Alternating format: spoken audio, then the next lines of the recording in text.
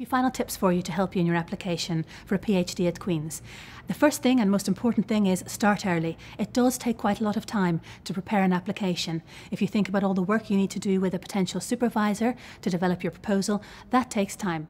There's also quite a lot of documentation that you need to get together in terms of your degree transcripts and other information that you'll need to provide to us. Decide on your area of specialism at an early stage. That's going to define so much of what comes next. Spend time researching potential supervisors.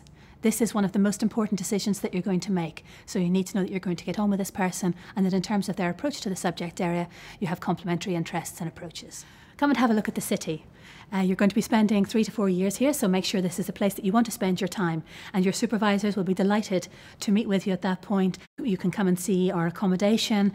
You'll get the opportunity to see all of the facilities that are available to you as a PhD student at Queen's. Make sure you're well prepared in terms of your documentation, in terms of your transcripts, your IELTS qualifications. Don't be afraid to ask questions. If there's any part of the process that you're uncertain of, talk to your potential supervisor, but also talk to colleagues in admissions. And of course, there's also the askahss@qub.ac.uk email address, and that will always help you be directed to the person who can answer your questions.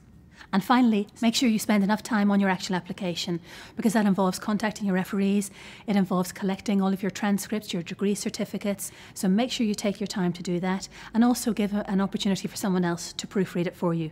It's so important to make a good first impression, and part of that is making sure that everything is done as it should be, and that everything is correct, and there are no typos.